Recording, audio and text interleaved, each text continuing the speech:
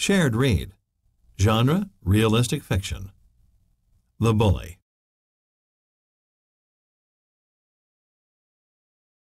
Michael saw trouble coming from the end of the school hallway. Standing by the stairs was J.T., the school bully. He seemed to enjoy taunting anyone he felt like. He was tall and strong, so few of his victims stood up to him to defend themselves. Michael hated the idea that he let J.T. get away with bullying others. Yet, like most of the other kids who were picked on, he usually just took it quietly. J.T. walked toward Michael, his eyes locked on the books that Michael carried. He stopped abruptly and snapped at Michael. "Hey, let me see those books." A group of students watched as Michael held out the books, trying not to tremble and reveal how nervous he was. J.T. grabbed a math book, looked inside, and then shoved it at Michael, who dropped all the books he held.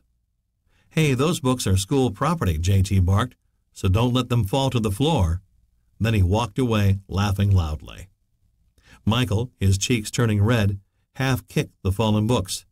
Suddenly, a hand picked up one of the books. "You look like you could use an ally," a friendly voice said, with a laugh.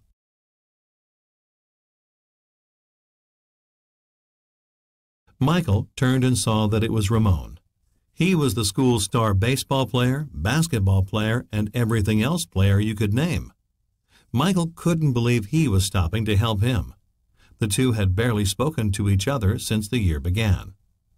"Thanks," Michael sighed. "I don't know what his problem is." "In my opinion," Ramon said, "you need to find a way to end this conflict with J.T." Michael nodded, unsure what to say. "Well," Ramon continued, "I can tell you what my grandmother used to tell me whenever I had a problem with someone. She'd say, 'You can catch more flies with honey than with vinegar.'" Looking puzzled, Michael asked, "What does that mean?" "It means that being kind to your enemies may work better than being angry at them," Ramon explained. "What if you just intervene and tell J.T. to stop picking on me?" Michael suggested. "I'll bet he'll leave me alone if you threaten him." "That's vinegar," Ramon laughed as he walked away. "Try honey instead." That night, Michael thought about the advice Ramon had given him. It sounded like a good plan, but Michael wasn't confident that Ramon's suggestion would work.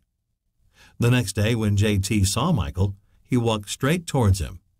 Michael knew it would be just a matter of seconds before the two of them collided in the middle of the hall.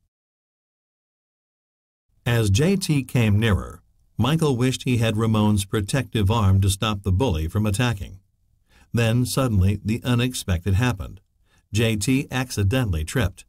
He fell down, and his own armful of books went flying across the floor.